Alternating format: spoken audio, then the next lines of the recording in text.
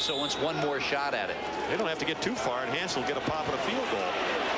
He is hit from behind and dropped, and the man who got to him is Romeo Bandison. And with 4 seconds to play, the clock stops on a flag. Well, that hurt, because they didn't need but about 10 to 12 yards, and they'd get at least a pop at a field goal. Now, one of the rare flags we have seen thrown against Oregon today. That is their 4th for 40 yards. I tell you, look at the green jerseys coming in there, and that's what you call a blindside. That gives you a bad back as a quarterback. Take a hit.